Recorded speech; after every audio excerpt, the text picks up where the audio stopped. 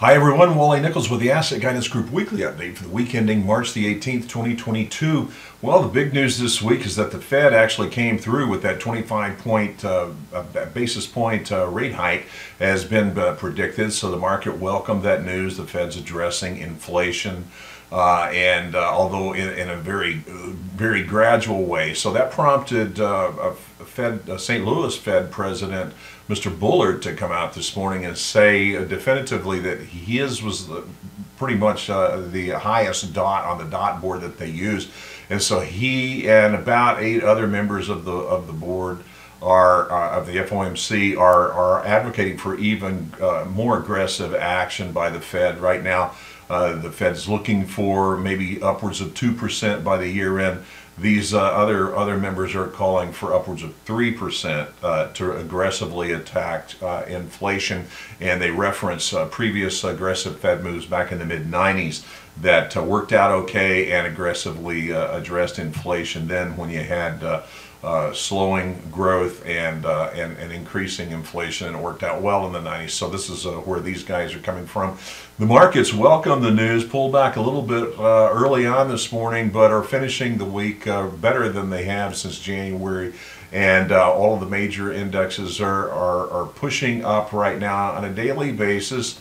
And the small and mid caps are actually breaking out of correction territory into the right side of the fence, we'd like to say.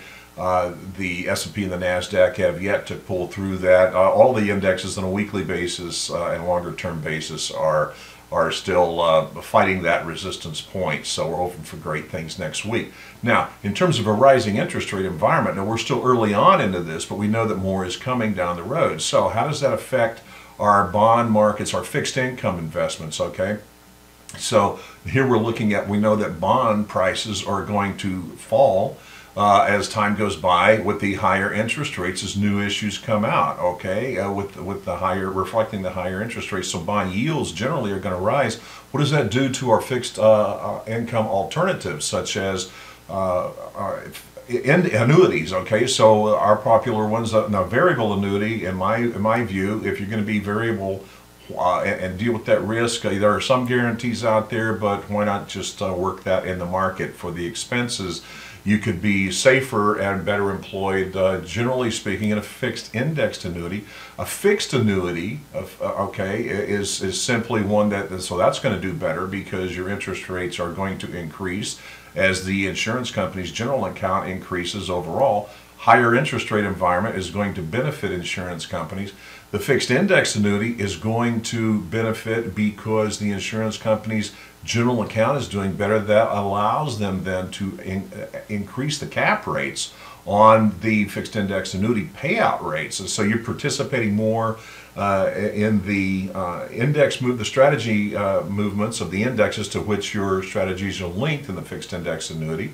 And then also, generally the payout rates are going to increase across the board. So this is good news right now for those types of fixed income alternatives to be looking at. Okay, so you get increased caps on your strategy, your index strategies, as well as increased participation rates on those same strategies. Now, just in closing, let me remind you that only with an annuity do you get the additional benefit that comes along with that guaranteed lifetime income stream that is provided primarily through mortality credits. Okay, that's the benefit of risk pooling, and so that's what you get when you start looking at these types of alternatives that you can never get in any type of other investment product. You can't get a guaranteed lifetime income stream out of a bond. Okay, you still have that risk element that's there, and you're going to have fluctuation. All right, so those are things to keep in mind as we move into this brave new world. Enjoy your spring break, enjoy March Madness,